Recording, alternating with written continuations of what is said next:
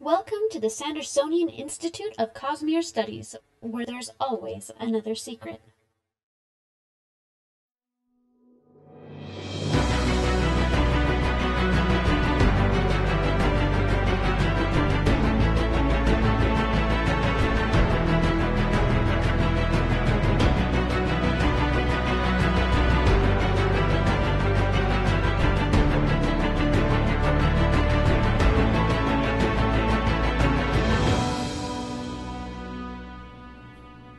Welcome back to the Sandersonian Institute of Cosmere Studies, episode 14. Today is September 17th, 2018. I got the date right this time. Yay! I double-checked before. We don't have to fix it in post.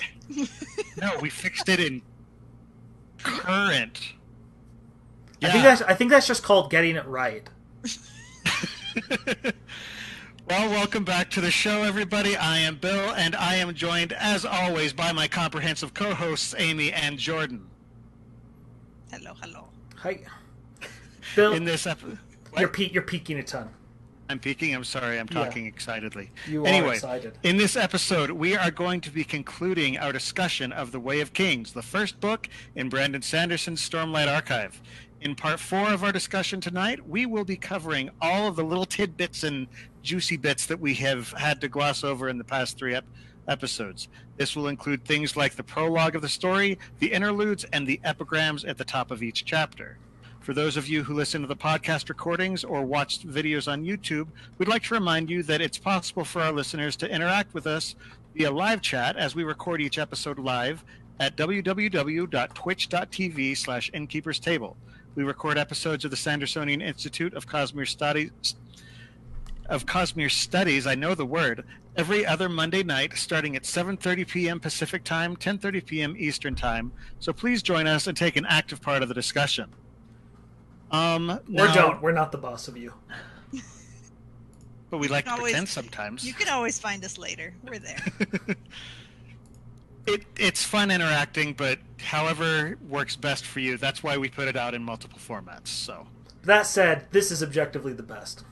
It is objectively the best because we're here and you can talk to us and we might even talk right back to you. So yeah. Now, for those of you who have listened to last week's episode or have been following us on social media, you already know this, but for those who may not be aware, we are holding a giveaway. We were fortunate enough to have Brandon Sanderson himself sign a copy of Arcanum Unbounded while we were at FanX in Salt Lake City. Now, y'all might not be aware of this. This copy was my personal copy because I didn't have the forethought to buy a copy before FanX itself. So I went to my own bookshelf, grabbed the book, and took it with me. So you will be taking my copy. I've already replaced it with another one, but this is the original. So I don't know if that makes it a better prize or a worse one or what, but definitely better. And we had him sign it to a listener of the Sandersonian Institute of Cosmere Studies. That's his signature right there. And so our listeners can enter to win this prize. To enter the drawing, go to our Twitter, Facebook, or Instagram profiles at Cosmere Studies on each of those, and find the post from last Wednesday, September 12th, where we announced the giveaway, and then tag in that post one of your friends who is a Brandon Sanderson fan. You can enter once on each platform. Yep, and if you're a patron, you also get an entry. Mm-hmm. Which is cool. So, yep. Now, before we get started, we just want to remind those who may just be tuning in, for the first several episodes, basically the first year or so of this podcast, we're looking at each book individually and taking a broad look of the plot of those books and discussing the characters, the actions, and then where it sort of falls into the rest of the Cosmere. Later on, we're also going to start discussing some of the more, I'm not sure what the word I'm looking for is, the different concepts that permeate the entire series. Juicy. And the juicy. I'm looking for a noun. That's not a noun. The juice. The ligaments that tie them all together. Yes, later on we'll dive into this. We'll dive into the ligaments. We've got this. I was looking for an adjective. Anyway, this is really what we want to be spending our time on tonight. Yes. We have so much free time. We're going to start discussing the aluminum foil hat theories, both our own and those that our listeners, that's you, submit to us. So if you've got an idea about the Cosmere that you want us to talk about on the show, make sure to email it to us at cosmerestudies@gmail.com. Over the past several episodes, we've talked about the major plot points of the novel, but now it's time to get into the nitty-gritty. We're going to be focusing on the smaller background stories that have been popping up in the interludes and the like. Now, this is one of the things that I feel kind of separates the Stormlight Archive from the rest of Brandon's books, and from a lot of them, because these interludes, they're really, really interesting, but they don't really have a whole lot of direct impact on the main course of the story, with the exception of Seth, because while what he's doing isn't necessarily directly impacting what's happening to Shallan, Dalinar, and Kaladin at the moment, you know it's gonna have a big impact. But now, before we dive in, we try to avoid spoilers through the majority of our chats. This episode, we're giving our spoiler warning right here at the top of the hour, because there's just no way to get into all the stuff that we're talking about without hitting on some spoilers. So yeah, if you're fresh, new into the Cosmere, this is definitely not the episode to jump in on.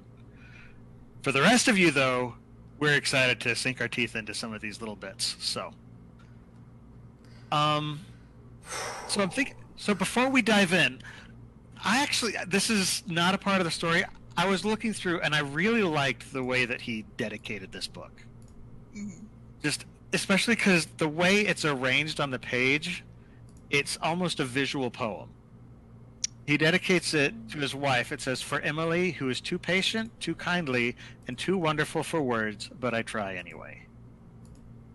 It's gushy, but it made me smile. So, but that's all the time we want to spend on that one. So next, the prelude to the Stormlight Archive. Oh. So this is, I feel like this section was very, very influenced by his fandom for Robert Jordan, because at the very beginning of the Wheel of Time, there was a scene that took place hundreds of years before the bulk of the series, and it starred a major character who essentially didn't play a major part in the current story, but still had a very strong impact on the world itself. And I feel like Brandon kind of took that idea and wove it into his own epic that he's putting together. I have not read The Wheel of Time. Well, okay, correction. I read book 1 and part of book 2 of The Wheel of Time. Mm-hmm. So I didn't know that at all. Well, if you've read book 1, then you've seen it, because it's been a long time. Yeah, it's an in medias res scene where there's just all this carnage around, and you have no idea what's going on. Mm-hmm. And at the end of the prologue, you still have no idea what's going on, and then he takes you to somewhere completely different, and you're just sitting there like, wait, Okay. what was that about? I must have forgotten that entirely, because it's been long enough, and yeah, that I have no idea what we're talking about. Wheel of Time. I know. Anyway, yeah. But the thing is, Brandon does the same sort of thing here, where, again, you come in, and it's after this huge carnage. Just look around, everything has been destroyed. And then you find out the term that he's using for these events is desolations. That's very fitting. And it makes sense. Yeah. So Kinda It reminds me of like Lord of the Rings, with a lot of the big battles that way too. Mm-hmm. Especially at end of Way of King, or not Way of Kings, but Return of the King. Yeah. The Return of the Way of the Two Kings Towers. My head hurts. What have you done, Jordan? Hurt your head, apparently. It's great. Anyway.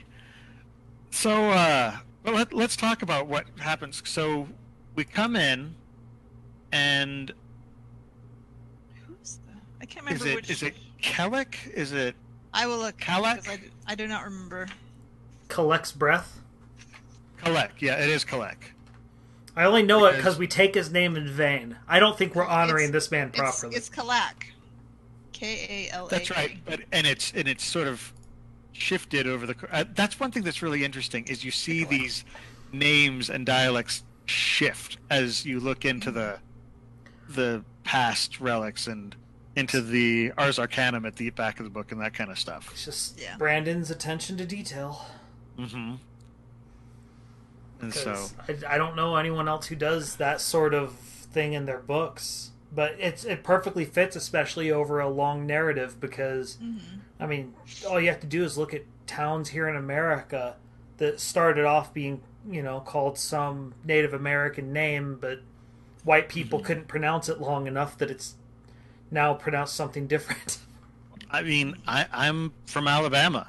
Yeah. Alabama itself is a very Native American name. Yeah, and in Washington there's a lot of Native American names, but I don't think of them that way until I stop and go, oh wait, no, that one is, and that one is, and that one is, and that one is. So there's just a lot of them. Like the word Puyallup, like no one can say that unless you're from Washington, because it's not spelled at all like you would think. Right. And I'm guessing Tooele here in Utah is.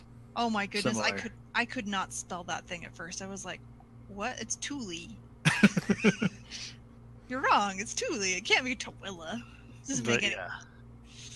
But back to the desolation. So we have this guy who just sort of. He's amazed that he survived. Yeah, he kind of basically. The feeling that he has. It's almost like he's waking up from this battle that just happened, almost mentally separated from it, and he finds out that, shockingly, all but one of his friends who go through this cycle of battle and death and torture and battle and death and I mean, what kind of existence is that? That's horrible. Or a Tom Cruise film. Yeah, well. The difference is he just dies, because it's very Groundhog Day.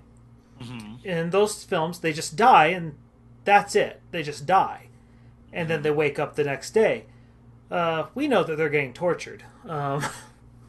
Horrible. Well, I find it interesting that at the very end of the book, when we run into someone who we think is this last herald who did die, he starts listing off, if you haven't achieved bronze working, you can, this person will teach you, and each of them has their roles as they're preparing for these horrible apocalyptic battles.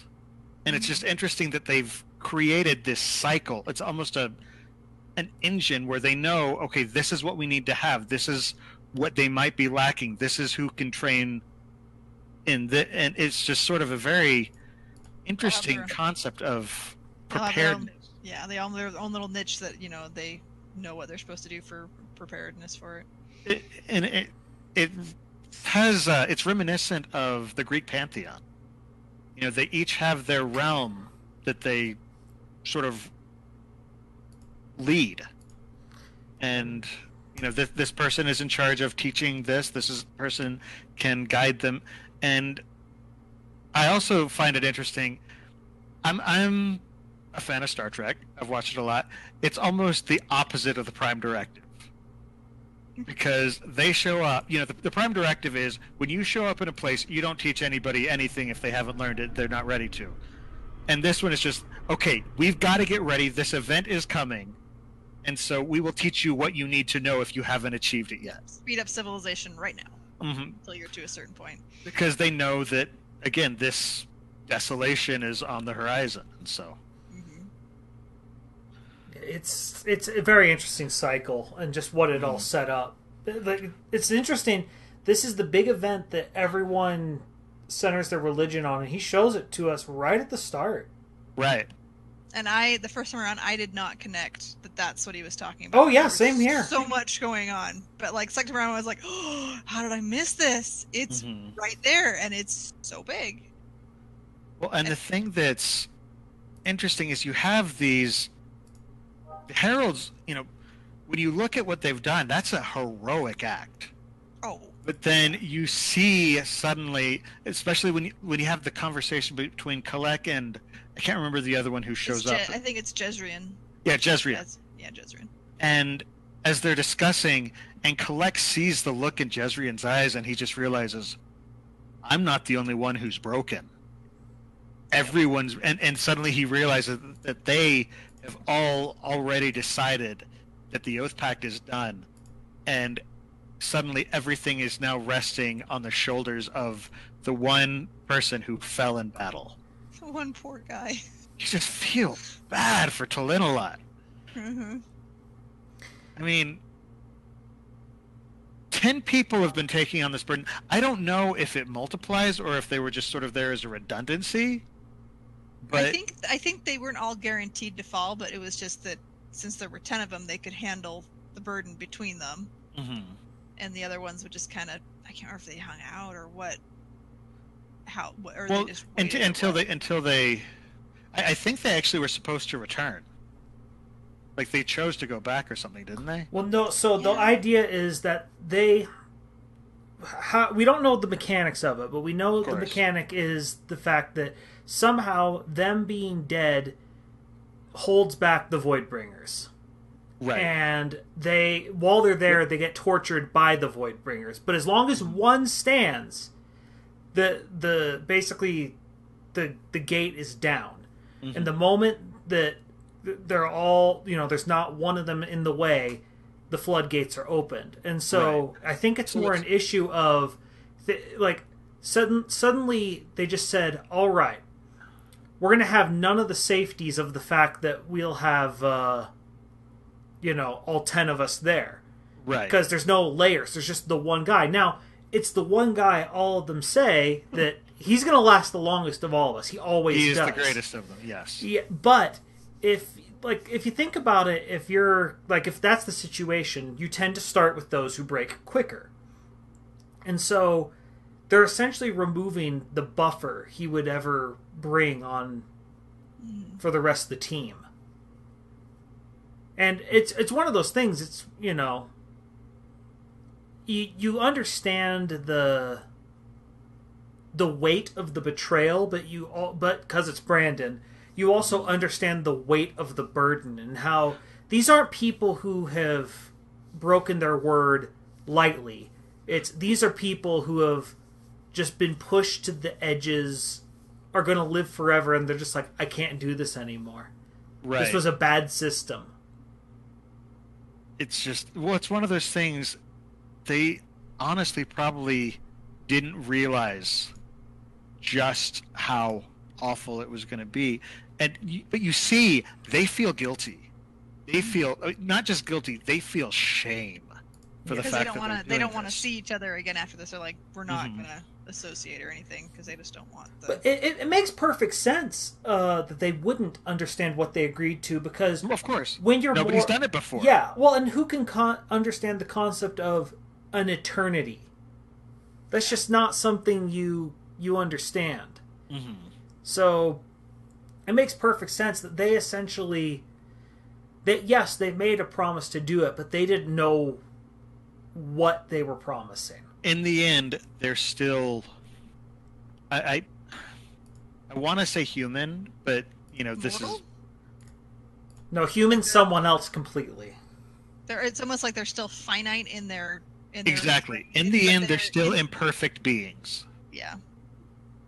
And so it's a very interesting way to start off this whole series. The thing that is cool, though, is it gives it an enormous scope. Oh, yeah. Because you see this battle where mountains have been torn asunder. And you just realize, okay, we're dealing with large forces here. It's almost like all just of the a few. Of like World War I or World War II in one battle. Just massive amounts of people. Mm-hmm. and then suddenly you jump to a completely different time period where all of these things are forgotten relics actually you don't jump to you jump to the time period, you jump to Szeth. So That's right, yeah. That lovely scene. And I know that Jordan, he's one that you've been aching to talk about. So. Well, I don't understand. Szeth is everyone loves Szeth. He's a great guy. He's not insane in any way. Nah. He's got Speaking this. He's someone who's got things together. Szeth is a really interesting character because he's a sympathetic zealot. Yeah. And he's not just sympathetic. You feel bad for him. Yep. Because he is so perfectly adherent to the laws that he has been raised to. And he hates that he's so good at what he does, because it means he can be a horrible weapon for whoever happens to have his Oath Stone. That's actually one of the things that shows up in, I believe it's not the last scene that he's in, but the ninth interlude. Last? The ninth interlude. So where he is killing the king of Yakavet. Yeah. And Right. the king tells him that it was a trap, and he's just like, "Oh, you just made a mistake." It's Why? like, oh, Because don't trap more people with me in here, because then I'm gonna have to kill them all. He said, "You set a trap for me at a banquet, so I can blame their deaths on you." And suddenly he unleashes rage. Yep. Which he's not used to doing. Mm-hmm. He tries to be a good guy. The image, because when he kills the king of Yakavet, his orders are to slaughter and destroy and just mutilate and do as much destruction as he can, and he hates every second of it. But he's really good at it. And he hates that he's so good at it. Mm-hmm. But the thing is, as he's doing it, there are tears flowing from him. And it's interesting that he is so controlled by this oath. Yeah, he is. He's the embodiment of he keeps his word, and he swore that he would follow whoever has his oath stone. You're like, oh, okay, so he's got no. You don't understand. He's going to follow everything you tell him. The guy tells him to start cutting up his own arm, and he doesn't even blink. Mm-hmm. You're just like, oh, this is That's horrible. That's interesting. But then there's the concept, because after he kills Gavilar, he's and the Parshendi throw his stone to the side. He goes, he gets it, and he stands by the side of the road. But first, he discards his clothing, so it'll be more difficult for them to recognize him. Because if they recognize him, they're more likely to kill him. And even though he wants to die, he cannot make it easier for somebody to kill him. Yeah. Just the degree that he follows that letter, where it's not just you can't kill yourself, it's you cannot let anyone kill you if it is within your power. Yeah, that's a thorough. Yeah, thorough oath there. Because the longer he lives, the more he will suffer, and he deserves to suffer. The interesting thing that he does conceal some things from the people who have his oath stone, though. He makes sure that they don't know that he has a shard blade if he can help it at all. Not just a shard blade, an honor blade. Yeah, honor blade. And we don't find that out until the next book, I don't think. Do we? We know it's. I think he says it's an honor blade. No, he refers to it as a shard blade the whole time. He mentions that it's a particular weapon. I think we don't find out it's an honor blade until the second book. Yeah, I think that might be right. Because I think, But yeah, it was interesting, like, that he doesn't point things out to his people or his masters until they were like, oh well, you have to go ahead and kill yourself. He's like, I'm not allowed to do that.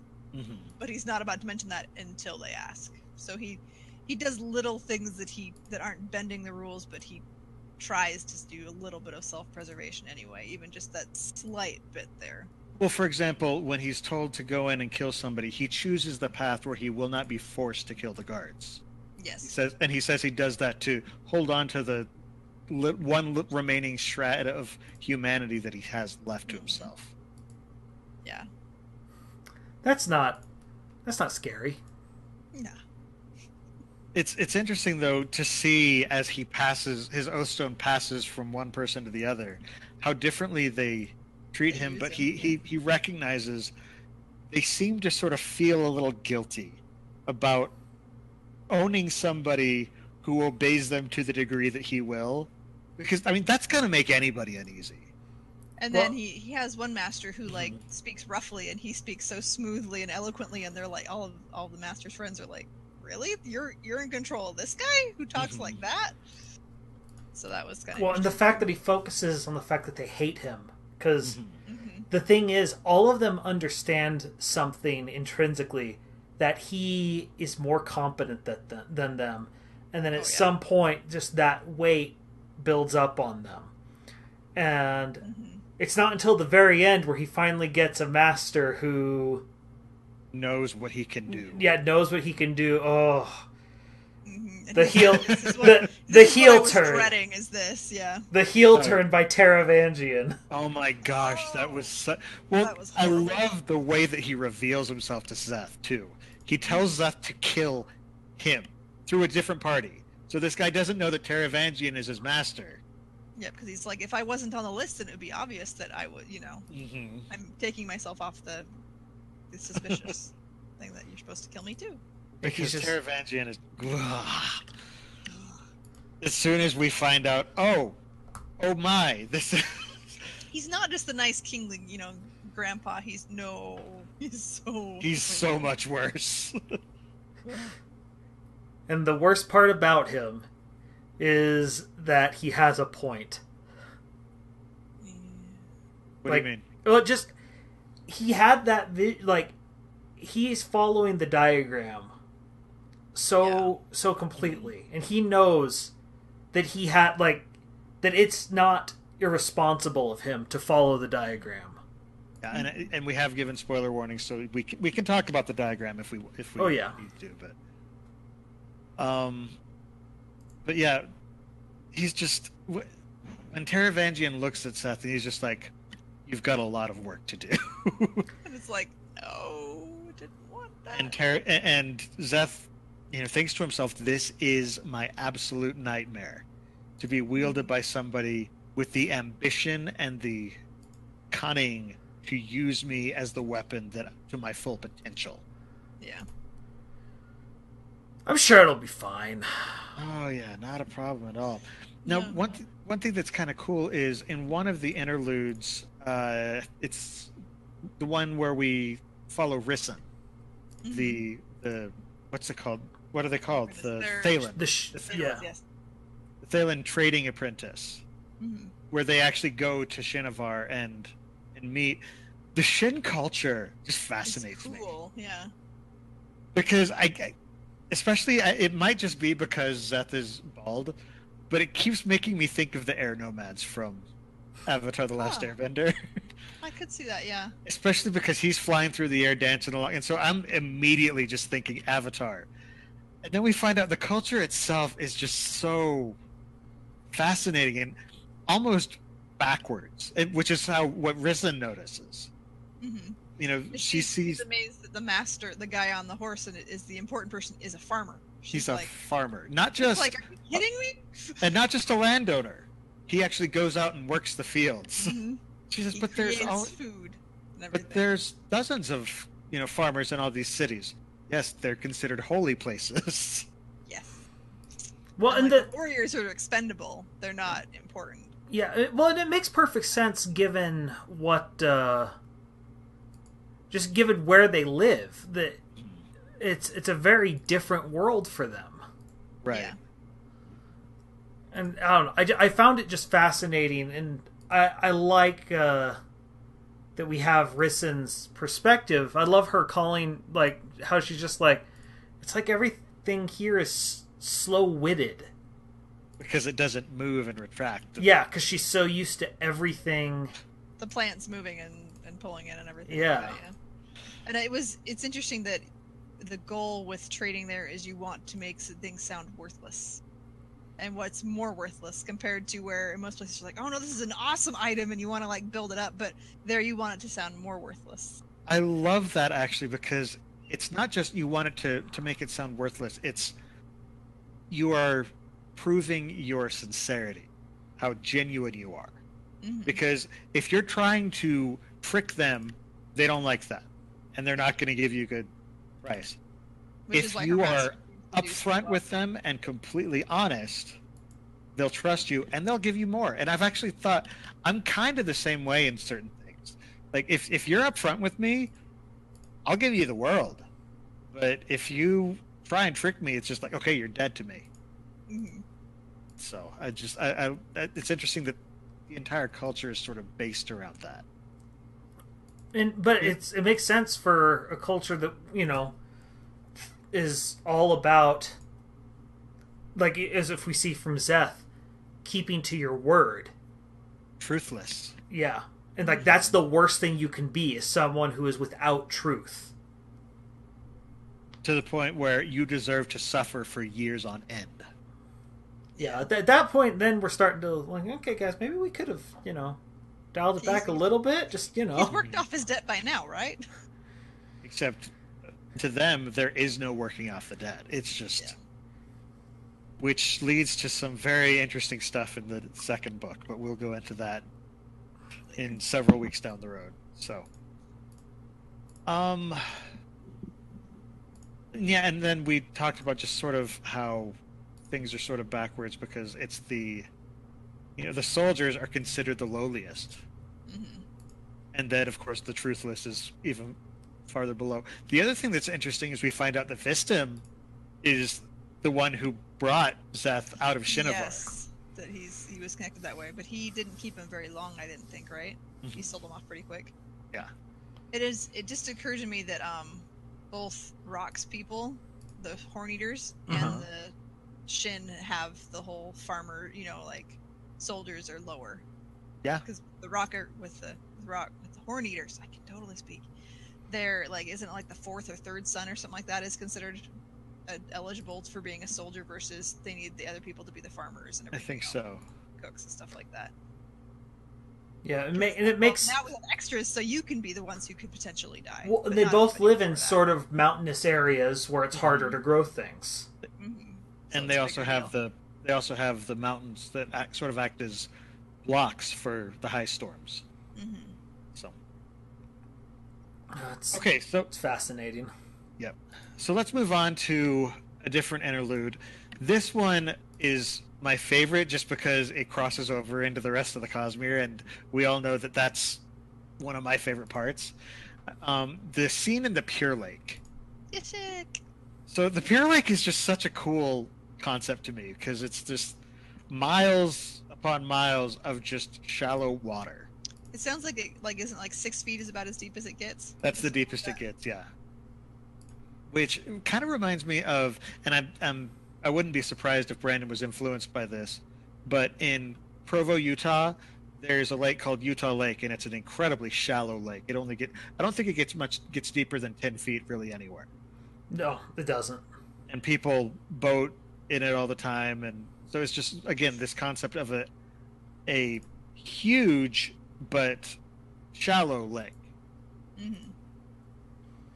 I like how the towns are built in the lake, allowing a few inches of water, because the people who grew up there, that's just natural to them. That part made me just kind of cringe because I'm like, I can't imagine having like a few inches of water in every single room of my house. I just think of the squishing. My goodness! Eternal raisin feet. Yeah. And their religion is straight up bonkers. You're not supposed to talk about. You're supposed to say you worship one of the brothers, even though you're actually worshiping the other one because you don't want the one that you claim to be worshiping to get jealous. And curse you. Yeah, it's just like... But the one that you actually worship is older and wiser and less likely, and so he's just like, you know what? So he knows that you're worshiping him, even though... Yes. It's just like... It's just... convoluted. I love it, though. Mm-hmm. And I know, you know, I understand. I get the concept. Yep. Yeah, it's very Hades in Zeus, actually. At least Disney's Hades and Zeus. Yeah, You know? because the Athel, I've listened to some random stuff about the mythology, like Greek and Roman mythology, and I'm like, oh wow, there's a lot more to this than I ever knew in high school or in so college, much. and I'm just like, oh wow. Anyway, but yeah, Yep. So the Disney fight Hades is different. Oh, quite. Yeah, but there's, let's see, so yeah, so he's a fisherman, is Ishik. He goes around and he gets fishes. I love also in their culture the concept of debt and how it works. So basically, you do things for somebody so that they owe you, rather than asking somebody and being in their debt. You do enough so that they're forced to be in your debt. They are forced to be in your debt. Yeah, and there's the back and forth between him and this lady, is basically an innkeeper. Mm. It's kind of funny because who's got a crush on him. He fed me again. Oh, now I really owe her. He's like, oh, she's gonna make me marry her eventually. I don't want to do that. He's like, but here's this one fish that I found that's incredibly lucky. I'll give it to you with your joints. And she's like, oh. That's gonna be good for at least 2 weeks. Dang it! How am I ever gonna catch you? And I love the fact he thinks to himself, perhaps he would let her catch him someday. He's a very likable character because he's very one of the most chill characters you'll ever meet. Mm-hmm. It's the other thing that's interesting about just him is the fact that we meet people who are from other series, obviously, and we sit there and think, okay, why would you want this guy? Because frankly, he doesn't exactly appear very useful. But, you know, it turns out he actually is, because he goes around and he travels. He knows people. And he talks to everybody, and they're all friendly with him, and so he gets lots of information that way. And I love the nicknames he gives to everyone. All right, so let's talk about these three strangers who appear, because they actually show up. And when I found this out, it blew my mind. But they actually show up in each of them in a different series in the Cosmere. So we've got Grump, who is, if you've been listening from the very beginning, our first book we talked about was Elantris and Kaladin. Now, and I think he was basically the one that triggered people onto the idea that these people may be characters that we've seen, because he has some very distinct speech patterns. Yeah, to me, that's the more impressive part, is the fact that after people figured this out based upon the speech patterns. And it's one of those details, once you know it and you go back and read it, like, I don't remember enough about what Kaladin and Demu look like, but the thing that's interesting is how he looks at them. He's like, oh, he must be I can't remember what it was. I think like a horn eater, or a Makabaki, because his skin is Makabaki, because his skin is. There's two Makabaki looking. Yeah, and their skin's kind of dark. Oh, so they're Makabaki, kind of a weird looking Makabaki, but okay, whatever. And just sort of like, wait a minute. Which is another reason that Ishik is a good viewpoint character for this, because he notices it and then he's like, whatever. And so Brandon's able to put in the clues without focusing on it too much. Yeah. And allowing us to sort of discover. But, you know, Kaladin had some very distinct speech patterns in Elantris, where he would always refer to Raoden as Suli. And whenever he finished a sentence, he'd always, end it in Kolo. And in this, he refers to somebody as friend and ends it in understand, which is what those two terms roughly translated to. And so the fact that people actually picked up on this, I love. Now, I think that the actual trigger, though, was at the very end of the interlude. He actually says something in his own language, and we don't know what the first two words are, but the last one I think is like Kayana, which apparently means fool, or crazy, I think is what it was. And that was a term that he'd used in Elantris, and people were like, wait, that word. that word. I know that word. I've heard that word somewhere. It's a name I haven't heard in a long time. And so they found that, and I think Galadon was the first one people recognized. But then, the one people are also very familiar with is Thinker. Who now one thing I noticed is that the name that he chooses for himself is Timu.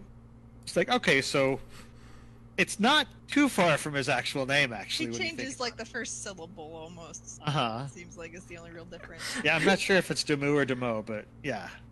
It's just so... crap, I gotta come up with a fake name. I'm... Gordon. Gordon. Yes, and I am Will.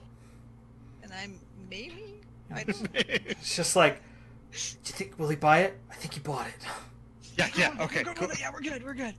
Yeah. And then the other one is Bayon from the White Sands that he goes by Veo or Vea. Yeah, so it's close enough. But at the same time, Ishik recognizes these aren't their real names. They're pretty close to their real names, though. So it turns out they're just not very good at undercover work. Which makes sense. Dabu was a soldier. Galadon was he was a son of a scholar, and he was grumpy. Yeah, always grumpy. I mean, he was known as the grumpy. What are they called? Duladin. Yeah, that's right. Which everyone's like, that's not supposed to be. That's wrong. There's no such thing. You're supposed to be happy. What are you talking about? It's actually interesting to think. Okay, so after all this time, he's still grumpy. It's almost like it's part of his personality. Indeed. Shocking. The other thing that was interesting about that is the fact that they're chasing Hoyd. Mm-hmm. Yeah. Makes you wonder what led them to start chasing Hoyd. Yeah. Well, and how they started world hopping. And that's referenced in one of the epigrams in the letter that we see later. He talks about your friends from the 17th Shard are, they're on my trail. You mind stopping that? At the same time, he says that, and I swear Brandon's writing that to the website, the 17th Shard. They're on my trail. Except that I think the 17th Shard was actually named after the 17th Shard in the book. I want it the other way around. I'm pretty sure that the term came first before the website. Well, that's not as cool. Yeah, well, we should go with my way. Oh, Jordan. Anyway, so yeah, just interesting stuff all around in Pure Lake. Now, Interlude 2 is a little bit creepier. Yeah. Where we take a look at Shallan's older brother, Nambalat. We talked about that a little bit. We did. Yeah, in the Shallan episode. Yeah. But he likes pulling crustaceans apart because it's a stress reliever. And raising not dogs, but calling them hounds. And that's frankly the more disturbing part. To be fair, they don't know what hounds actually are, so... They're trying real hard. I'll have to just accept that, I think. But Nambalat just... I don't know. The thing that's interesting, though, is that he says, breaking into and killing things helps him, but never humans. Like, it's just interesting seeing his thought process, where he's justified killing these smaller things, but there is a line. And he's like, I'm not crossing the line, and that's... And he's engaged, right? He's the one who's engaged? Yes. It reminds me very... Aelita.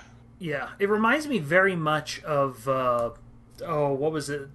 Dan Wells' book series. I'm Not a Serial Killer. Yeah, that very series much. where the main character has similar issues and has rules he has to follow. But he's created these. I'm trying to think what's the term. It's basically a venting a defense mechanism, so that he doesn't cross that line. He's like, okay, a release valve. I'm not going to do this. That's my valve. Exactly.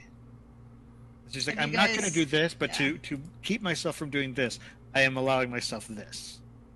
Yeah, there's I haven't read the books, but I watched part of the show, and it's super dark and very mature. But Dexter, have you guys? I read the first book. I I've been familiar with it, but he's a serial killer who kills killers. Yeah. So anyway, but he has lots of rules and set things that he has to do and whatever else. But made me think of that too. So. But yeah, he's. It's just one of those things. It just shows. It definitely does a good job of giving context to how desperate her family is. Yeah, and how I don't remember where, because you've met Shallan by that point, but you don't know too much about her, and then you meet him, and it's we've had a couple of chapters with her. But she's already become Yesna's ward, I believe, at that point.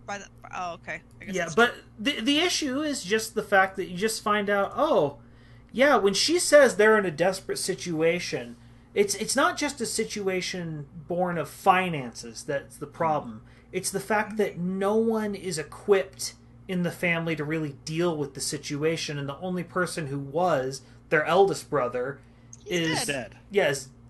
Do they know that at that point? Yes, they do. Yeah, Okay. He actually actively says Helaron is dead, because remember, he was non-Helaron, and now non-Balat is the eldest. Well, but I thought he was non-Helaron because his father disowned him, not because of the death. He disowned him. He does refer. He does say that. He does say that he's dead, though. Okay. Yes. Yeah. In the interlude. I think it gets reported back to them or something that he died, but they don't know how exactly. Well, by this point, it happened. Yeah, it happened sometime before. Yeah. Anyway, but they don't know who did it or anything. Yeah. So enough about serial killers, or non-serial killers who refuse to be serial killers. Yeah. Anyway, so we talked a little bit about Rissyn. I want to talk a little bit about the Thaylen culture, because that's the thing I love about these interludes, is I feel like the strongest purpose they serve is to build the world. Because it gives you just this little snippet that you're like, oh, so that there's a whole other thing, and it gives you just enough depth that you can sit there and go, there is a whole other culture and a whole other continent or whatever else behind it, compared to just they're just a pop-in character, an NPC that's just there. It's almost like with the new sort of setup they have for the Star Wars, you have the numbered movies, which is the main story, and then they have what they're referring to as a Star Wars story. So, you have Rogue One, you have Solo. These are sort of the side things that build out the universe a little bit more without being part of the main saga. Yeah. And you get different viewpoints in these interludes, which allows Brandon to explore different thought processes and different cultures by having you step into the perspective of somebody in those cultures, rather than you can step out of the Alethi and see any other version of what's going on. Because it allows you to look at the culture by seeing what they notice is different. And Rissyn is the perfect example of that, because she is not the most open-minded individual. She sees something that doesn't make sense to her, and she says, "That's weird. That's crazy. That's ridiculous." And her Bobsk, says, "No, it's not crazy. It's just different. Yeah, it's not what you're used to." The Shin are odd. They're not odd. They're different. Odd is erratic, and the Shin are anything but erratic. He's like, that makes sense. You just have to understand where they're coming from, and then it makes sense. And the coolest thing about the Shin, the Rissyn interlude, is the fact that you get to see what's valuable to both to both countries or both peoples. They're just giving away chickens. Yeah. They left. It makes perfect sense, but it makes perfect sense that it definitely gets into an economics question of what's valuable to who. And what's interesting is the reason the chickens are valuable is because of what they can do. The reason the metal's valuable is because of the Shin's religious. Where it came from. Yeah, and the fact that it's soulcast. It's soulcast garbage, but because they don't have soulcasters, that is immensely desired by the Shin, and so getting this makes so much sense for them, because it doesn't violate any of our social norms. And I just had a thought. Technically, if they have the honor blades, they could have at least 2 people who could soulcast. In theory, yeah. In theory. Wait, do we know they have a second one? They've got 9 of them, I believe. I have not kept track of them at all. I'm pretty sure they have most of the honor blades. Yeah, I thought that was the case as well. Yeah. I have not kept track of that at all. In fact, I think that the only one they don't have is Talenolot's. The one that Seth had. Well, the one that... No, Talenolot died. And so he didn't leave his blade behind. Okay. I think that's the case. That sounds true. But wait, So- didn't... Oh, because, yeah. Okay, I'm remembering things now from later, but they're all blurring. Mhm. So anyway, but yeah.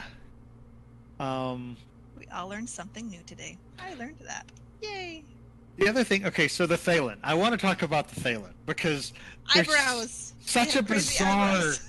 but I love their culture for, they have the enormous eyebrows, which is just sort of an interesting. Okay, that's a neat little tidbit, Brandon. It's the women as well as the men, and they like put them behind their ears and stuff. And I'm like, that would be so weird to have eyebrows that went all the way back there. They droop down. It almost makes me think of just like almost a animal type, Yeah, like a I can see fantasy that. animal, where like they have the bushy eyebrows, and it's like I don't know. It's bizarre. And to me. I always picture them as being white. Are they all white eyebrows, or are they? I don't think they're all white. I think Vistum's might be because he's older. Okay. Yeah, I think it's like their regular hair, which on this Okay. world, who knows what that means. But Yeah. Well, But the other thing is that they like some of them wax them for vanity, and it's just sort of a well, yeah, it makes perfect sense that they would style them. yeah.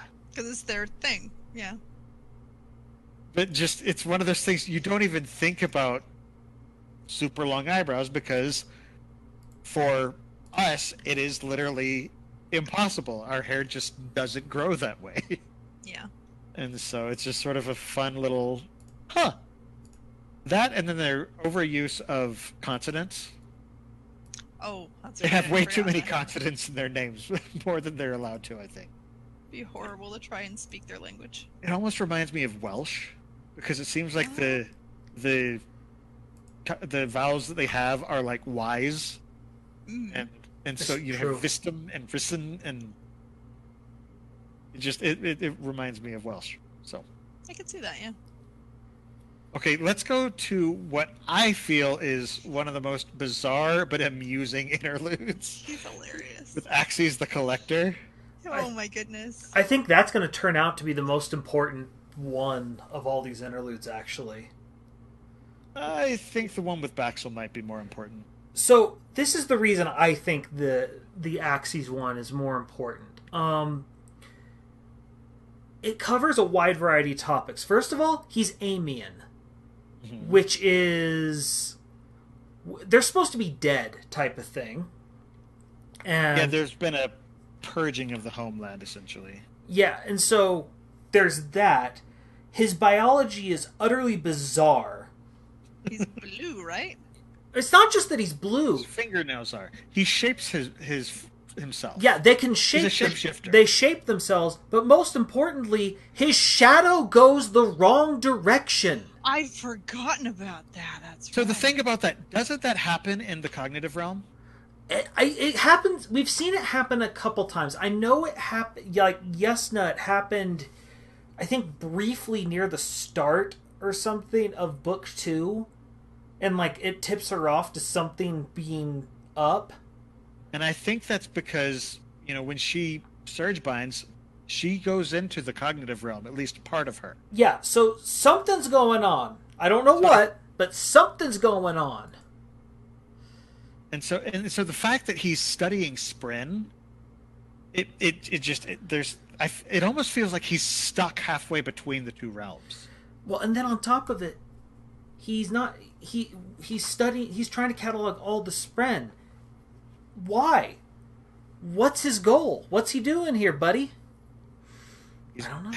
Yeah. And since the Spren are of the cognitive realm, I just sort of wonder if that's a part of it. But the interaction between him and the beggar just cracks me up. Oh, because- it took me a while when I was listening to it the second time that I was like, oh wait, he's totally playing the beggar, like, because I hadn't realized that until partway into the thing, and he's like, "Oh no, it'd be so terrible to give me your sackcloth so I can have some clothes. I can only be banished by the sacred cloth." And then, of course, it gets stolen by the kids, and he's taken to jail. He's in the middle of like the port or whatever, and he's like, "Well, that's great. I guess I can find prison spren again." Incarceration spren. Incarceration spren. Captivity spren, I think it was. Captivity spren. That's right. Yeah. To which you're just like, how is that even a thing? How can people focus on anything if there's spren like everywhere for every situation? It almost feels like how do you? Well, not just, Amy, like... given that you have a couple of spren running around your house, you tell us. Those are sprites. Oh. You learn to tune them out when you have to. And this is the part where I dropped the joke I did in the pre-show. They're Amians. Oh. Get it, everyone? Get it? It's funny because Amy. Yes. Totally spelled wrong, though. It's funny because Amy. I think I just found the title drop. I'm comfortable with this. So... Puns are not my strong point. Anyway, now okay, I want to skip what we have listed for the next one, just because since we're talking about somebody who's studying spren, I think we've got a good segue into. Well, sorry, wait, sorry, no, we can't shift just yet. The other reason it's important: what is up with the giant spren? Yeah, that's something. I don't know what it is, but it's something. Comes at the same time every day, right? Yeah, it's like clockwork. Like it can literally be. You can set your time. By it's like, oh, it showed up. There's my time. Also, apparently there are watches. So why not? Just yeah, Bill. Why not? They probably have Stormlight as their battery. Oh, probably. It's a Fabrial. Yeah. It's just sort of a. Oh, I guess watches are a thing. Well, they do show them in book 3. Do they? Yeah, because Navani gives one to Dalinar, but it's like an arm watch. It's really big. Okay. I remember that. That's right. Randomly. Because he's like, oh, I actually have to keep track of where I am at a certain time now, because I have this. Anyway. So I remember they have watches in book 3. Yeah, so the giant spren are going to be a thing. No idea what, but it's going to be a thing. Yeah, that's to me. So that's why I think this chapter, like, there's something going on there, and I don't know what, but when we find out, Kalani raises a good point in the chat. That being, he says, "Spren are bigger in the cognitive realm. Could this mean something? Like usually we only get a little part of them in the physical realm." That's right, because like pain spren are like a body, but it's like their head only shows up through, or whatever stuff like that. I thought. Things. That's true. That's right. We only see part of them instead of everything. I wonder if it's just like a weak spot in the cognitive realm, like or the realm. Where the barrier is weak between realms or something. Maybe that's where that one pops up. An interesting thought. I'll have to give that some more consideration. Very good. Unfortunately, we can't focus on it right now because we still have a whole lot to do and we're way behind. Okay, so Tyranid and Ashir. This seems one that I think Jordan might be best to talk about, just because it's very, very scientific. Say the two artists, scholars yes. who were studying Spren. Go science, man, go. First of all, they're adorable. They are adorable. In my scientific opinion, they're very adorable. But it's like, isn't it sort of straying into the realm of quantum physics almost? It kind of is, but so here's the things I find interesting about it, because actually the science of things is very interesting. The fact that she's sitting there trying to study flame spren, and the fact that you measure them changes their size, and that's very quantum. That's so quantum it gives me flashbacks to classes I can't believe I actually took. But so that's interesting just in and of itself. But then there's also just the simple fact that that guy completely went into the Ardentia for no other reason than it's not cool to eat the food that he likes eating. She suspects that's the case, isn't it? It's totally the case. That guy has a sweet tooth. That guy has a huge sweet tooth, and that's amazing to me. But no, the fact that having a sweet tooth, I can agree that I would find a way to make that happen. But yeah, it's interesting that, that's a thing. And it's also interesting that she's sitting there measuring flame spren and just, holy cow, look, if we measure these are things that are happening, and you're just sort of left to sit there and be like, huh. So, we're doing this. It sort of makes sense because, again, we find out more that spren are sort of leaking through the cracks from the cognitive realm, and so the fact that they are specifically considered, they're based on the way that people think of them, they're going to adhere to that. Yeah. Suddenly they're shifting back and forth, and then she has in her mind, okay, this one is 9 inches or 3 inches long, and it suddenly in her mind it's 3 inches long, and so it's like, okay, that's what I am. And then it changes if it's measured and she leaves the room, and it's or if he's in the other room and he erases or something like that, and it's no longer recorded, right? Yeah. It's just such a cool idea. And I'm especially with them being cognitive beings, it makes perfect sense. And it's also it in some ways identifies a little bit of the spren. I say human. We all know what we mean by that. Human relationship. Why do spren want these things? Well, because without them, spren lack definition. They lack any, they just sort of exist, and we see that a bit in the other chapters with Kaladin and Ciri and Syl. Or Syl, Ciri, different person. But they sit there and you can't bond with Kaladin. It's very true. Although I think we can do anything with an adium spike, but the thing that's interesting about that is it does highlight that, hey, maybe this is why spren are attracted to civilization, is they are being given form by humanity. They don't really truly exist until they're thought into existence. Like, it's one thing for there to be flame spren. Flames can exist independent of humanity. Lightning strikes wood, boom, flame spren. Lava, it happens. But there's things like honor spren, cultivation spren, lie spren, captivity spren. These things that are conceptual in nature that couldn't exist if there wasn't a being to think about it. It's I think, therefore I am, taken to the next extreme of I think, therefore you are. Now, cultivation spren are more than just basic, because they're tied to a shard as well. Have we witnessed any animals having spren around them? Well, and we know that there's we think they're gravity spren with the great shells. It's what lets them actually exist. Right. So because I know like sky eels have like wind spren, but that's also dealing with movement and but in this world that has existed with spren for who knows how long, it would make sense there would be animals that can utilize spren that have somewhat bonded to them on I was even meaning just like if an animal is in pain, does pain spren show up, or is it only people in pain? That I don't know.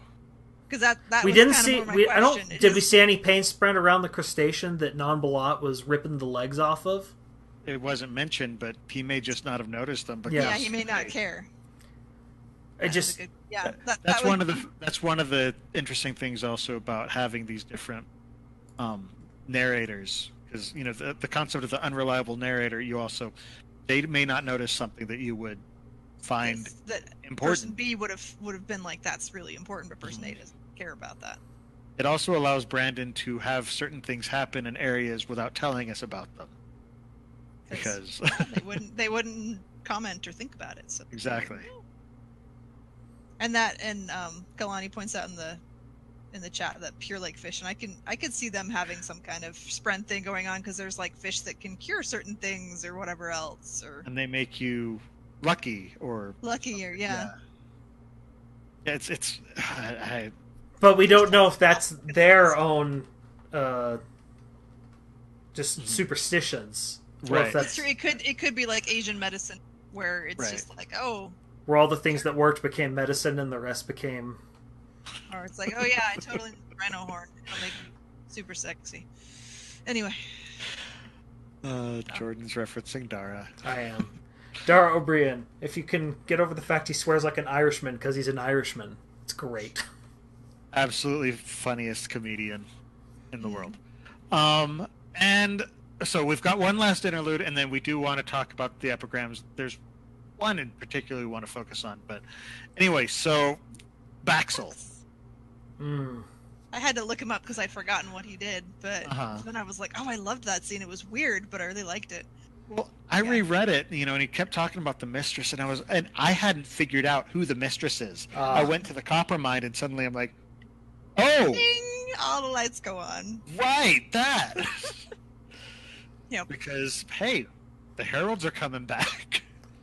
Well, and she's been around, and she's just been destroying all her own statues, and that was actually referenced earlier because I think it was Zeth noticed that there was one missing. I think it was Zeth. I think it was in there. It was either Seth or. I think it was Zeth because he was on his way to go kill Kavalar. Yeah, it was in the prologue. Okay. And he noticed, and he's like, "There's only 9. Why aren't there 10?" Yeah. That's weird. And I totally didn't connect all those dots until I was reading the copper mine thing. Yeah. But yeah, so Baxel is just, first off, I kind of love the fact that he's entranced by Shalash. He sees her and he's just like, she's so beautiful. It's just sort of a fun little. She is kind of the goddess of beauty or something, right? Or herald. Creativity. Well, it also mentions beauty. And yeah, called the Herald of Beauty in Born. Okay. All I know is that she's way out of his age range. She's also I was the one expecting League, but no. She's also the one that Shallan is named after. Oh, Except yeah. that Shallan's name is non-symmetrical because that's right, because it's almost symmetrical. Because you don't want to be being cocky and being like the heralds, and being totally symmetrical. You have to be almost exactly. Vorinism modesty is a very strange modesty. It's so bizarre. Yeah, my name would not be at all great. Just 3 letters. Okay, so let's go into the epigrams. So the first set of epigrams we have are basically the death rattles. Oh. The first time I came across these, it creeped me out because it just mentioned, it says it came from this person. This is a little bit about them. 7 seconds before death. You're like, and you just think, what? Who's recording this? It's just like, and I mean, it's all ages, all ranges, all genders, whatever else, and it's like, so who are people going out and killing these people, or I mean, because you're reading some of the descriptions, and kind of. Yeah, and that's the thing is that we find out, oh, Teravangian, you are a creepy, creepy, creepy man. Yeah, and you've been causing all of these deaths. But the thing that's interesting is, again, he has it justified in his own head. Because these are people who are dying anyway. Yes, he may have sped it along. He's easing their suffering. He's making it a little bit faster. But, oh, gosh. Oh, gosh. People are bringing them. There's, like, kids in there, too, and you're like, you're killing children? Well, because they're posing as healers. Mm-hmm. And this is the thing. They are healers. He's trying to save the people he thinks he can. But the ones that he decides he can't, he's just like, okay, let's speed this along. Keep the ball moving. Yeah, he's doing triage, kind of. A lot of it, which I don't remember where I read it, but there was...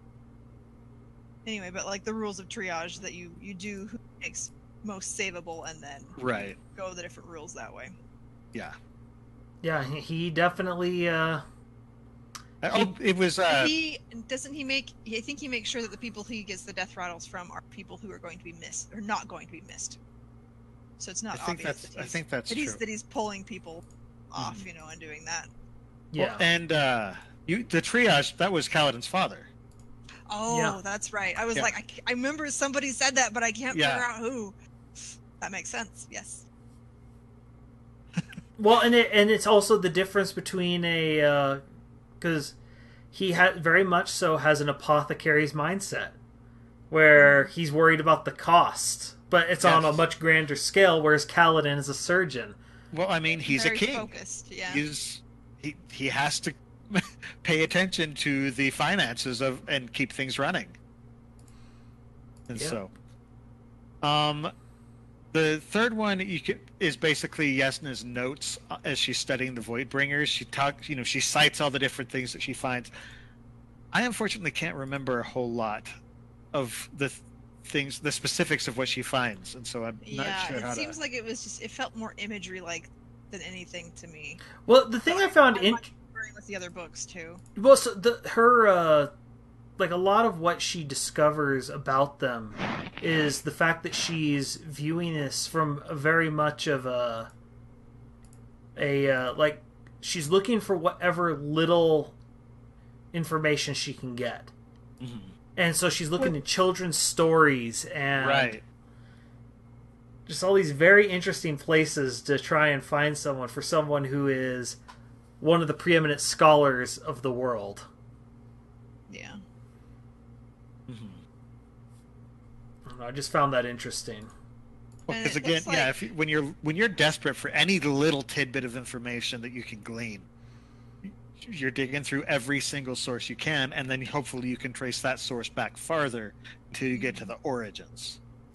Yeah, kind of just like with the Grimm's fairy tales, how they've been so sanitized throughout the years. And I think I have some of like the original or close to original ones, and they're a lot darker. I haven't gotten very far through them, and I'm like, wow, that's quite a bit freakier. Well, it's because you normally get. Yeah, because the concept of a fairy tale, because back then they don't really have much of a use for entertainment, because everyone's dying by age like 22, and so everything is designed to just try and tell them how to survive, and so the stories tend to just be like, and then it ate them. Why? Well, because we're trying to teach kids to wash their hands, or whatever the story is, and it's don't typically run out in the woods by yourself; you will die. Yeah, and so you teach them these stories, and that's what she's looking at, because they're now in the part of a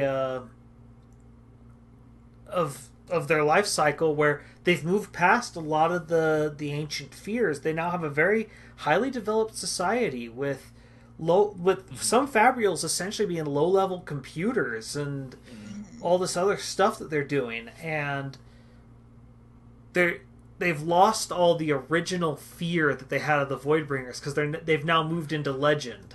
Mm-hmm. Yeah, and they're comfortable and not worried about it happening again. We're all done. It's great. We're fine. The original fairy tales, it's very reminiscent of Dwight Schrute from The Office. The learn your rules. Learn your rules. If you don't, you'll be eaten in your sleep. Why does my brain reserve just power for that? Yeah. I can't remember anything important. I can remember that. Beyond that, okay. And then, of course, my favorite of the epigrams that I really, really, really want to talk about is the letter. Oh my gosh, the letter. This is probably where I actually pasted the... You pasted it in there? No, I guess I didn't. I will do that right now so you don't have to go find it. Because I'm like, hey, I've got the whole book. I don't know where it is in here. Too big. There it is. It's at the bottom of the show notes now. Okay. But, yeah, so this is probably where we get the most information on the Cosmere itself, is from these letters that show up in the respective books. This one, as you read it, you realize, oh, this was written by Hoid. Mm-hmm. And this is one of the most frank discussions that Hoid has had. He's still Hoid.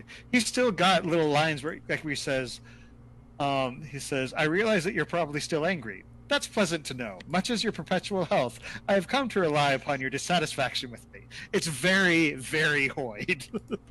And I like one of his later ones where he's like, you've accused me of arrogance, you accused me of perpetuating my grudge, and both accusations are true. Just like not even going to deny it. But yeah, so Hoid is communicating with some being. I've done some research, and apparently, I assumed it was a shard that he was communicating with. It's apparently not. Who is it supposed to be then? Apparently, it's somebody from the from Dragonsteel, the first book that he wrote. A dragon. I still need to read Dragon. Anyway, but that's like there's way too much to talk about on that aspect. We'll discuss that outside of the podcast because I still need to sort of wrap my head around it. I just learned that 10 minutes before we got on. We started airing, but it's just very interesting. They start discussing the events that led to the Cosmere as we know it, to the shattering, and the people who were involved. He uses the actual names of the vessels who are now bearing the shards. Mm-hmm. And it's just really interesting because we start to see this behind the scenes story that's going on. And yeah, like he refers to Race, who of course we know now is Odium. He refers to, I believe, does he refer to AT in this one, or is that in the? Yeah, he talks about AT. And he talks about how AT was a kind, generous person before, and so we start learning. Okay, holding the shards starts to affect the person because they're just that overwhelmingly powerful. Yeah. Who knew? We hear the name Bavadin, who is, I believe, the shard on. I'm blanking on the name. The one from White Sand. Autonomy. Autonomy, but I can't remember the planet's name. Taldain. Oh, okay. And he also talks about Aona and Sky being dead. Yeah, which are Elantris. Yeah, that's Dominion and Devotion. Mm-hmm. Not in that order. But it's just so. Brandon has given us a glimpse into the Cosmere. He did sort of the same thing with the Hero of Ages epigrams, because you have this cosmic being making musings, and so you see there's more beyond the story. And this one takes that to another level because suddenly it's a discussion between these beings who were very, very aware of the Cosmere as it stands, who were actually there at the shattering. Mm-hmm. And the stakes that are involved here are interesting because you get the impression that while some people are concerned, maybe they're not as concerned as he is, and that's kind of interesting.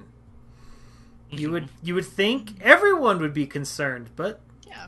Well, especially because up till now, our experience with the shards has been very, very much a cosmic one. These are the gods of these worlds.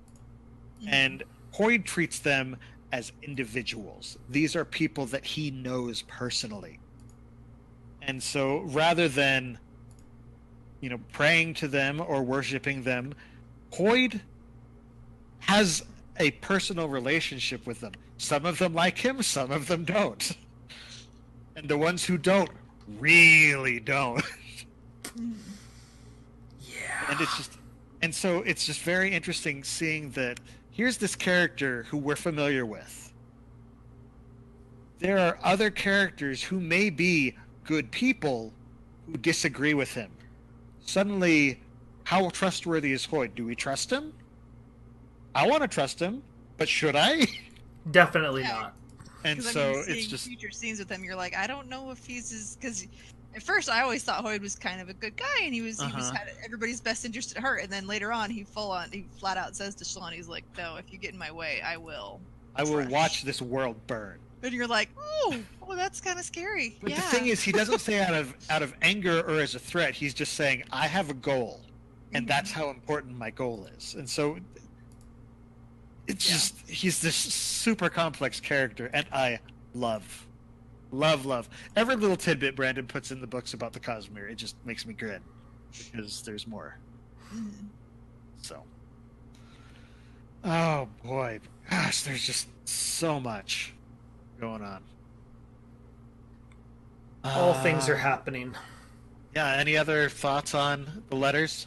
Or the letter, I guess. There's another letter in the next book. Spoiler alert. But I almost feel like I need to read the books like twice in a row or something, or read the chapters and then like go back and read them slower because there's so much, and I'm terrible at connecting all the little dots and everything, and then it takes me being Coppermind or 17 Shard or talking to you guys and going, oh, I totally didn't connect that random thing that should have just clicked right there. Yep.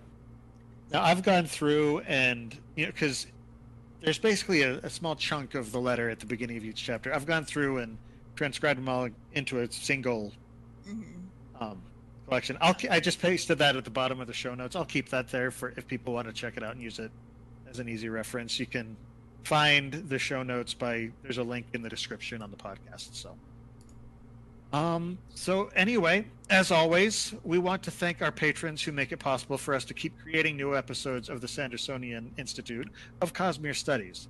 The show continues to be free for everybody, but if you want to support us, even with just $1 or $2 per episode, you can go to patreon.com/Cosmere Studies. When you become a patron, you get immediate access to our Discord channel where we've got a community growing. We're starting some discussions in there and getting to know each other and just chatting. It's a lot of fun. On Discord, you can continue the discussion about the Cosmere and the show itself. You also get bonus content like the 6-7, a collection of 7 pieces of content that we find each episode that the hosts want to share. You'll also get early access to any bonus shows that we produce in the future. Automatic entry into any giveaways that we have, and more. And of course, you help us to continue to make the show and improve the quality of the episodes. As we get more patrons, we'll be able to record episodes more frequently, and we'll be able to invest in better equipment to improve the audio and video quality for our listeners and viewers. Now, this week, we actually have a few new patrons that we would like to thank. First is Tyler, no last name given, Mark K., and Kalani, no last name given, who has actually been in the chat this evening. She's had some good thoughts. Yeah. So thank you so much for your generosity. It's because of your donations that we're able to keep putting out new episodes. We're getting closer to our first goal. We are getting a lot closer. So yeah. Yay! Now, outside of the podcast, each of us has our own projects where we are doing our own thing. Amy, where can we find you when we're not recording? I'm on pretty much all the social media things. I'm on Twitter as Coincidence Cosp because the name is too long. I'm on Facebook as Coincidence Cosplay and Props, and I'm on Instagram at coincidence_cosplay. And I do lots of costume things and random pictures, and I'm putting up some of my pictures from FanX right now. So there's some better professional shots compared to me just being like, here's my phone. Or sometimes being like, husband, you need to take pictures of me. Now do it. But right now, I don't know if you guys saw the Instagram, Facebook, and Twitter feed for the podcast. I am working on Kaladin's spear, which I looked at a reference picture, and I don't have quite the right spearhead, but it's close. But I just have to do everything else on it because I have a PVC pipe, but I'm thinking I have some leather I'm going to wrap around it for the connection piece, and I don't know if I'm going to try and do a knife to attach to it or what, because it references that in the book, but I don't know exactly how to do it. So it may just be close to being his spear, but that's what you do what you can. Yeah. Do the best you can. And Jordan, how about you? You can always find me, twitch.tv/splicestream. I do mostly Smash Brothers Amiibo-based content where we have been absolutely dorking out over everything they keep releasing with the new Smash Brothers coming up, and I am getting just all too hyped, and December 7th cannot come soon enough. I'm planning on trying to get that day off of work and just doing an all-day stream, ruining my voice. It'll be great. Oh, boy. And hey, if we have an episode the next Monday, then we'll get to hear Jordan's voice after an all-day stream. So, yay! As for myself, when I'm not here, I am, of course, writing board game reviews over at the Innkeeper's Table at www.innkeeperstable.com. Unfortunately, I haven't written any for a while, but I'm hoping to dive back in. I need to get one out sometime soon. And you can also follow me on Facebook, Twitter, and Instagram at Innkeeper's Table. If you've enjoyed the show, please head over to iTunes and give us a 5-star review. It really, really makes a big difference in bringing in new listeners. In fact, besides becoming a patron, it's the best way to support the show. And of course, be sure to share the show with other Brandon Sanderson fans you know. Now, this concludes our discussion of The Way of Kings. So before we move on, though, Jordan, Amy, any final thoughts? The interludes and just the way it was set up at the end of each dramatic moment, essentially, that divided the book, I found to be very satisfying. But the problem with the interludes is you know that you're only going to be there for a moment. It's pretty much like you just got on the roller coaster, you took it, but it only lasted a short time. Just like, but there should have been more. It's sort of like when you get to the bottom of a Pringles can, you're just like, but I kept wanting more. What is it with you and Pringles lately? They're delicious and wonderful, and you just need to get over it. Jordan, they're not giving us money. You need to stop. I mean, they're horrible until Pringles decides to support us. So Pringles, understand that. I love the book, and it's a giant beast, but it's wonderful and it's pretty, and I can't wait to talk about later Shallan and other things because then it's more. Book 2 Shallan is amazing. Yes, boots. Book 3 Shallan gets frustrating again, but Book 2 Shallan is amazing. Book 3 gets better. It takes time, but it gets better. So not enough boots. I know, not enough boots. Too much everything else. Oh gosh, there's gonna be 10 of these things. That's gonna take up like no. There's gonna be 10 Oathbringers. That's the small version. That's right. This is the abridged. This is my final note. The fact that they told him when they first made Way of Kings, there's like, Brandon, this is the publishers talking. This is the page count that you're limited to. I know we normally say that, and you then go 10% over, and we say okay. We mean literally, we don't have binding technology that will make a book bigger than this. You're physically. I thought they like partway through like one of them, they were able to make it a little bit bigger. Well, I think that's what he said about Oathbringer was they had developed something else to let him get like another 50 pages or something. I don't know. It was something he was talking about. And necessity breeds invention, or yeah. All I know is what is stopping Brandon from writing bigger books? Physics. Physics is stopping him. Yeah, I already have like a shelf, and it's split, but it takes up pretty much a whole shelf. And by the time the Cosmere is done, I'm gonna have to have like 2 or 3 shelves that are just Sanderson. Oh my goodness. So Brandon says, I am going digital only ebooks from now on. Like, no, Brandon, we don't have the memory for that. No. He'll have to release collector's editions for people's bookshelves. So. Oh, that's true. Pretty books with DLC stories. Oh, and his collector's editions are so pretty. I had to talk you out of one, huh? Yes, you did. I almost bought the one. You almost had to talk me out of one, and then the price tag talked me out of it because that book was $100, and even though I had just gotten a new job, I wasn't that crazy. Yeah, it's expensive. But seriously, folks, if you ever want to support the podcast, understand that we could get Bill more horrible spending habits. So, no, in all seriousness, thanks to the new patrons. This isn't really a milestone that we've marked, but this is a big one for us because it means the podcast is at the very minimum now paying for itself. Yay! That's true. We're actually, because it costs money to host a podcast on something that's close to reliable. And it's not horrible or anything like that, but we're now at the point where it doesn't cost us money to host the podcast, it just costs us a lot of time, which is way more preferable. One other note, this isn't to do with the Way of Kings, this is to do with Brandon's books and bindings and stuff like that. Tomorrow, Brandon's final installment in the Legion trilogy comes out. Legion Lies of the Beholder. I forgot about I'm behind. I forgot that was... But yeah, that's tomorrow. So it's coming out in an omnibus. So it's all 3 books in one copy. It's the Legion, The Life and Times of Stephen Leeds or something like that, I believe. Anyway, so yeah, look for that tomorrow. That's exciting. My copy should be getting here tomorrow. I think it's set to deliver. I'll have to get it next month. All right. Well, guys, we're done with this book. We've only got 2 more of these books to go. Bill, what's next?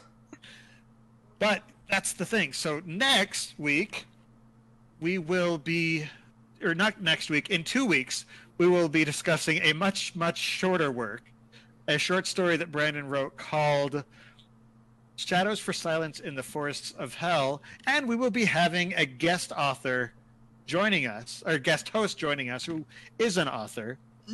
Charlie Inholberg will be joining us as a guest host and discussing that novel with us. I'm really excited about that. And that's the giveaway week, too. Yes, and Charlie will actually be the one who will be doing. I'm not sure if she's gonna actively, literally draw something, or if she's gonna run a random number generator or something. We'll figure something out. She will be a part of that drawing, though. It's the only way to make it fair. Yeah, if any of our listeners have read the books, The Paper Magician, Magic Bitter, Magic Sweet, followed by Frost, she's written several books now. And if you haven't read her stuff, you should check it out. And if you have, get excited because she's going to be on with us. So that'll be fun. If any of our listeners have questions or feedback, we'd love to hear from you. Let us know what you think of the show and what your favorite moments from the Cosmere have been. What topics have you been dying to know more about? What Cosmere theories are racing around in your heads? You can email us at cosmerestudies@gmail.com, as well as on our social media accounts or in the comments section of our videos on YouTube. If you want us to discuss, we recommend email. It's just easier for us to keep track of. But who knows? We might even read and discuss your email during one of our episodes. In addition to our live episodes that stream on twitch.tv/Innkeeper's Table every 2 weeks on Monday nights at 7:30 p.m. Pacific Time, 10:30 p.m. Eastern Time, our listeners can find our videos on YouTube or the audio versions of our podcasts on iTunes, Google Play, Spotify, and just about any other service that carries podcasts by searching for Cosmere Studies. You can also follow us and contact us through Twitter, Instagram, and Facebook under the profile @Cosmere Studies. That's all we've got for this week's episode of the Sandersonian Institute of Cosmere Studies, but we will be back for more talk about the Cosmere in 2 weeks on October 1st, when we will be joined by Charlie Inholberg for our discussion on Shadows for Silence in the Forests of Hell. Until then, on behalf of Jordan, Amy, and myself, thanks for listening, and remember, there's always another secret.